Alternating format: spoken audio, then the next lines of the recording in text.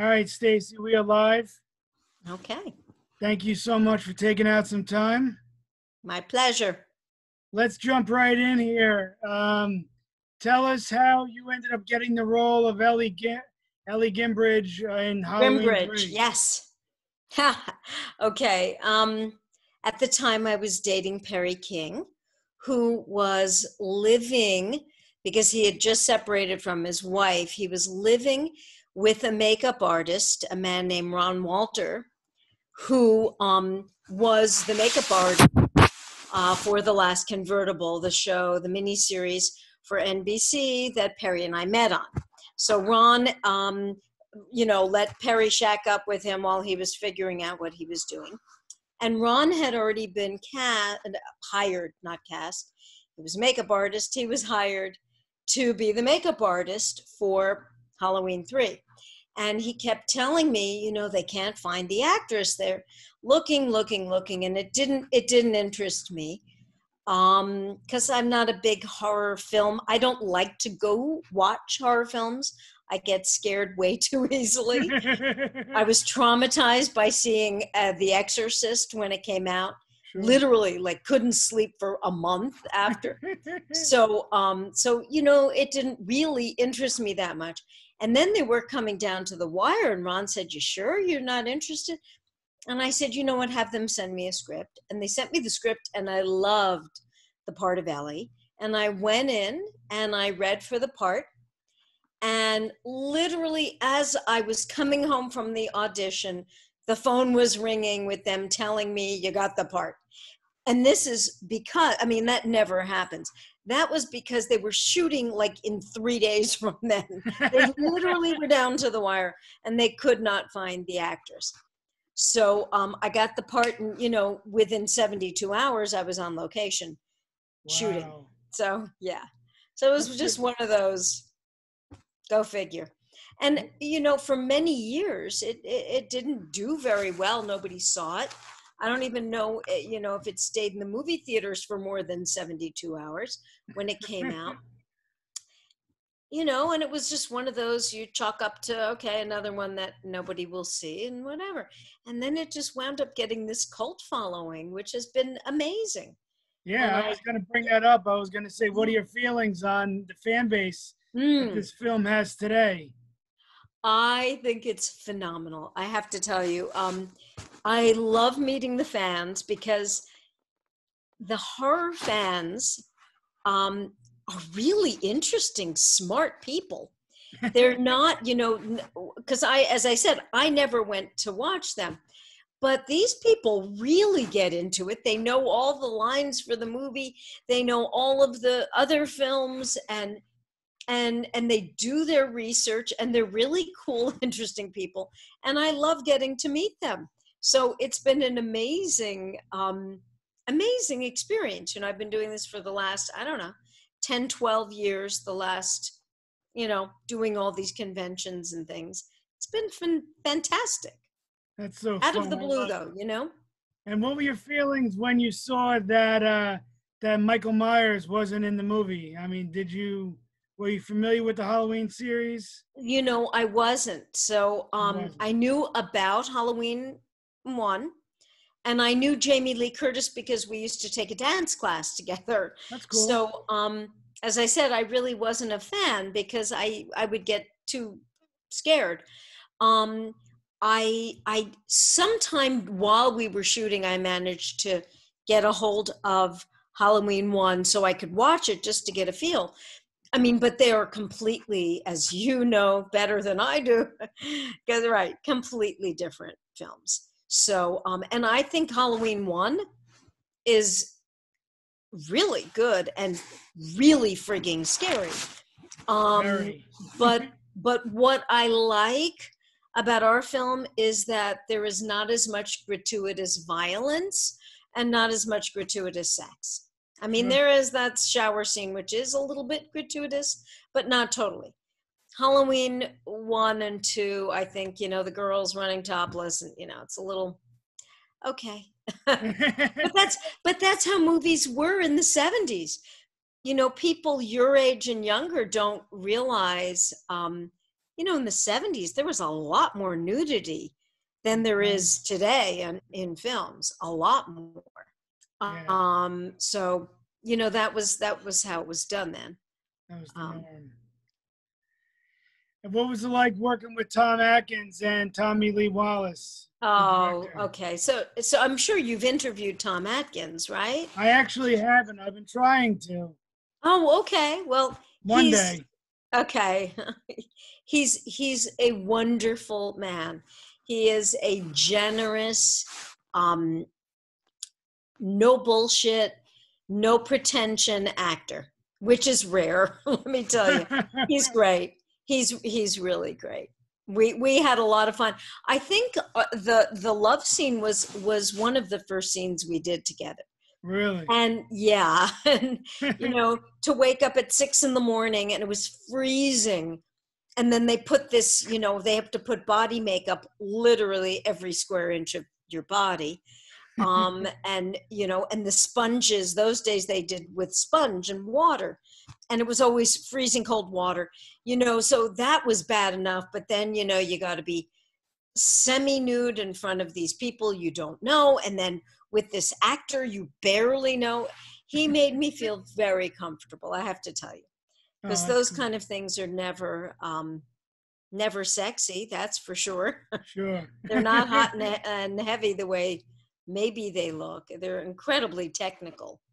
So yeah, he was wonderful. And Tommy Lee Wallace, he started out as a musician. Right. So he was incredibly open-minded, wanted us to give him a lot of feedback, wanted us to change lines if we felt the need to. That's cool. And all of that. And there's so many people who are really, by the book, and they don't want you to change, a comma on a script. And Tommy was very collaborative, and that was great. And he was very, very easygoing. He's an incredibly mellow guy. He was great. That's awesome. What would you say was the most challenging aspect for you on the film? I think the nude scene was. It was also, there was, well, you don't know. We had a no nipple clause. Okay. So just like what it sounds. And so, the DP, Dean Cundy, who was great, and Tommy Lee, everybody had to be very careful. Okay, so, kiss her 1/4 of an inch to the left, but no, wait, it was so technical because they couldn't show my nipple. They could only show this. It was, and it's supposed to convey a certain sensuality and sexuality and lust. And, when people are measuring, and they're the cameraman's doing they're doing the lighting, and, they got to measure from here to here, and they got to make sure they get this, but not that. It's pretty crazy. It's pretty crazy. So I guess if I had let them, full Monty, it wouldn't have mattered. It would have been easier. But sure, because I had this no nipple clause, they had to shoot around. It was crazy. That's all right. Yeah. That's all right. And what was it like shooting your scene when you got unmasked as a robot? That was, how was that? That the part where my head gets cut off and goes flying and my arm, that was to me the most interesting thing that we filmed because of the way they did it. Now today, 30 years later, 35 years later, they would do it completely differently. But they were so inventive because they had to be. They didn't have green screen in those days. They didn't have any of this. So what they had done was, first before we even started shooting, I had to go to Don Post and they did a death mask, so they had my head and they could paint it and, make it look like me. And then there was this body double actress stand-in who was exactly my size, wearing the same clothes I was wearing for the whole last part of the film, which was, you know, it was a couple of weeks of shooting in the same stupid jeans and sweater and the thing around my neck. And they built a platform and they put grass and dirt, you know, and everything over it. So it looked like the outdoors where my head goes flying. Sure. And the platform was big enough for a slim body to get into. And I slipped under it, and there was a hole like a whack-a-mole for my head to come up. And then they covered the dirt all around it, you know, in the grass. And then my body double, who, as I said, was exactly my size, wearing the same clothes I'd been used to seeing, was a few feet away with her head down a hole and her body and the part covered up to here so you could only see her neck and the body lying there. And I'll tell you, that was so cool because I would look over, you know, where my body was, and I swear it looked like it was me. You know, I was like, how did this happen? And, you know, that's the fun of filmmaking, that they could do something like that in those days. It was so creative, you know, to think of a way to make something like that. Whereas today it's all digital. It's kind of cheating. You know, they really used creativity in a different way. That's so, cool. yeah, so that was really cool. That was fun. So speaking of robots, tell us about how you originally cast as the infamous sixth replicant in Blade Runner. I read something online. Oh, yeah. So there was an actress, she's now a casting director, I believe, a woman named Nina Axelrod, who was tall, blonde, and she heard about Blade Runner, and she was desperate to play the lead character. And I guess my agent had told me about the part of Pris, the part that Daryl Hannah wound up doing. Sure. So I wound up reading for, I can't remember if it was Mike Fenton, whoever the casting director was. Anyway, it wound up coming down to two pairs of actresses. One for, I can't remember the lead character's name, and that was Nina, and I would be Pris. You know, I was the petite dark, now I'm blonde, and Nina. And then there was Sean Young and Daryl Hannah as the other couple, right? The dark and the blonde. Sure. And we did full, and I mean full 35 millimeter, full hair, full makeup, full lighting, full, you know, cinematography, screen tests. I mean, we were there all night on, I think it was the Warner Brothers lot, all night, like for 2 days doing these screen tests. Wow. And I did not get the part. And I was really bummed because Ridley Scott thought I'm tiny, you know, he didn't think I could conceivably beat up Harrison Ford. Yeah. And he's right, you know, I mean, I'm little and Daryl was, you know, was a much bigger girl. But then this part came up. They liked me and my look. And so there was a character named Mary who was apparently in the book of the Blade Runner. And then they offered me this part, and it was an amazing part. I had this dying scene. I was going to be one of the replicants, as was the character Pris, a replicant. Right. So I was going to be one of these replicants, and there was this great scene where I stick my hand in a pot of boiling eggs, and you know, because the replicants couldn't feel things, and then she has this great dying scene, and then the actor's strike happened, and I got a phone call from Michael Dealey, the producer, saying, you know, oh, darling, we're way over budget and we haven't gotten to shoot you yet, and I'm so terribly sorry, but we're going to have to cut you out of the film. I was heartbroken, and I'd been on the set for like a month, you know, rehearsing and doing all the makeup and all the hair, and you know, for this character of Mary, and hanging out with Rutger Hauer and Daryl and, you know, all these people. all these little missed opportunities, but that's how life goes, right? That's all right. It's still a cool Yeah. story. Yeah. And Well, I in got to be part of it anyway. yeah. And then in Yellowbeard, what was it like working with the Monty Python gang and Cheech and Chong? That must have been a riot. It was not only a riot, it was my favorite experience of all the movies I made put together.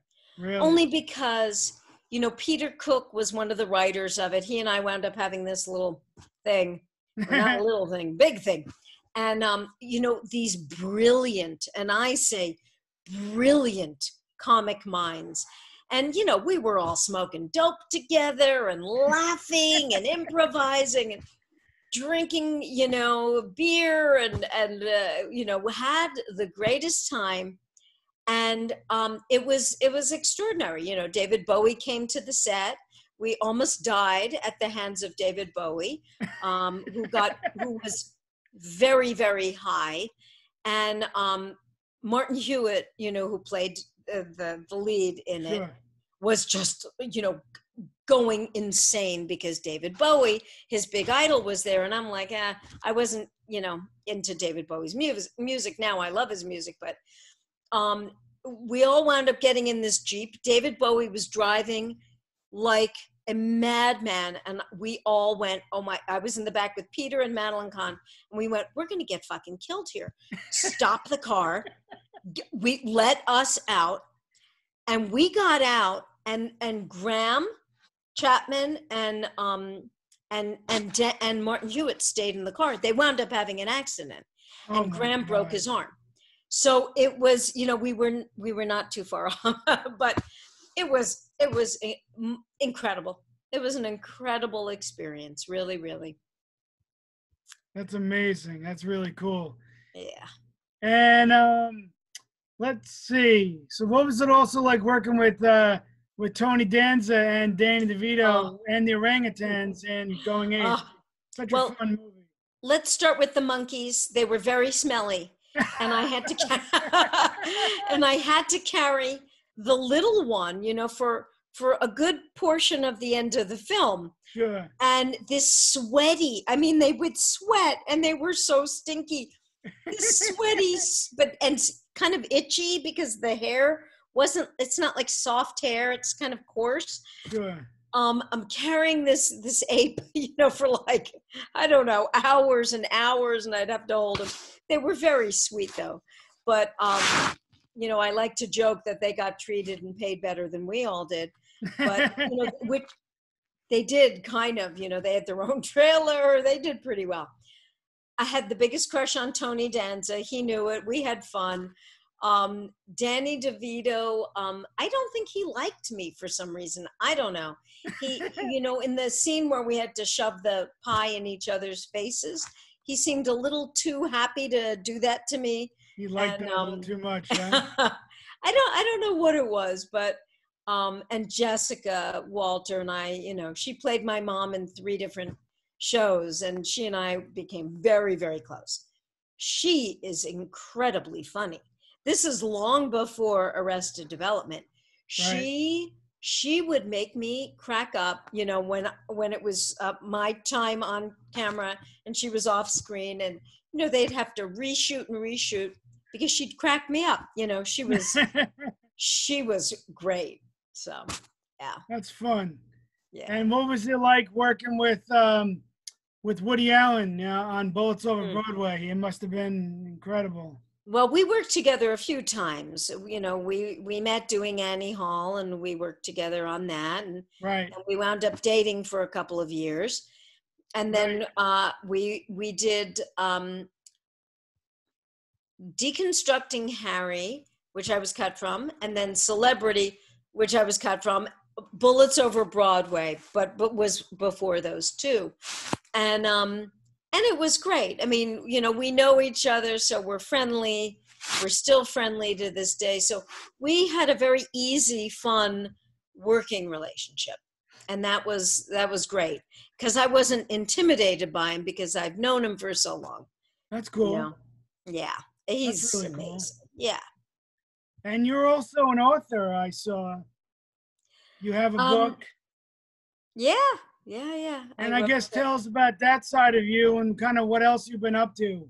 Okay, well, this was a relationship book. It's called "You Can't Afford to Break Up: How an Empty Wallet and a Dirty Mind Can Save Your Marriage." And it was written, before around 2008, when with the economy was kind of turning down, kind of is still now. Um, and it was about a way to keep. I wrote it with a psychologist friend, how to keep your marriage spicy, how to keep it alive, how to use those moments that can be incredibly difficult and scary, how to use them to infuse your marriage in a more fun, playful, sexy way. So I did that, and then I went back to school, and I have been working as a substance abuse counselor for 4.5 years now. Really? So yeah, and I work with mentally ill, chemically addicted. Now I'm working at a place with just women who are most of them are opioid addicts, and they're fighting to regain custody of their kids. And Sure. my dad died from heroin overdose when I was 17. So for me, this is a way to give back, really, Sure. and help. My best friend's stepson, literally yesterday on Father's Day, died from an overdose. It's an epidemic. It's very scary what's going on, especially now. I mean, I did my share of drugs, but today it's so different, and the fentanyl that's being put in everything, and I mean everything, including weed, things that would be totally innocuous, you can die from. So you got to be super careful of that. And it breaks my heart, people's lives are just destroyed because of these things. That's a hard So, job. so that's what I've been doing, and it's like a mission for me in a way. Wow. Well, that's incredible. Listen, Stacey, I really appreciate the time you took out. That's all the questions I have. Well, those are So, great questions, Mike. well, thank you. So, I do appreciate yeah, it. It's been a yeah. real pleasure. Okay, it's been And a pleasure I'll get this talking to you. posted and I'll get it sent over to you. You can take a Awesome. look. Okay. All Well, right. thank you. All right. Good luck. Keep up the good work. Thank you. Take Have a good great care. night. All right. Have a good one.